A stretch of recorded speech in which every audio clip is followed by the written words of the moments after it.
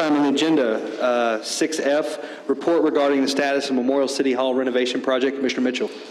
City Manager, do we have any report? Or we do.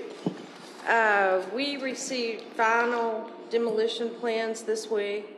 I talked to Jack Redmond, who is going to oversee the day-to-day demolition process. We are using inmates for this process. We found out today, and I'd like to thank the Sheriff's Department. We're going to get an additional 5 people working on the project, so we're anticipating that beginning the 1st of next week that we'll be moving rather quickly.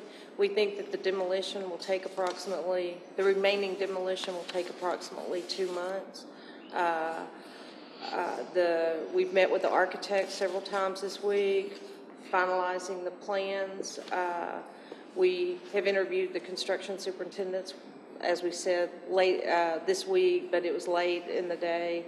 On Tuesday, we have not had the time to finalize our determination there. So we are moving forward, and we anticipate in the upcoming weeks to make a lot of progress in the area of the demolition.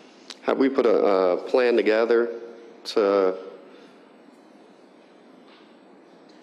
Have we put a plan together so we understand what the venue is actually going to? How is it going to be actually used?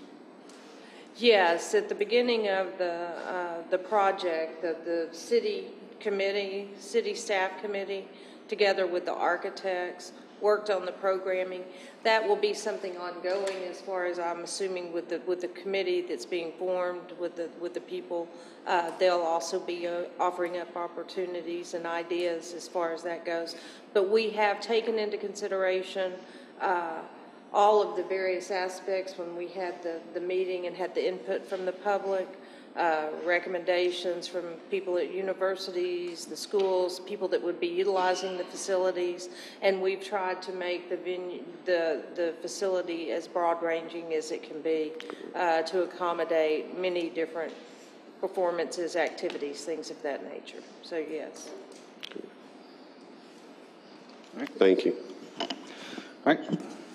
Next item on the agenda, report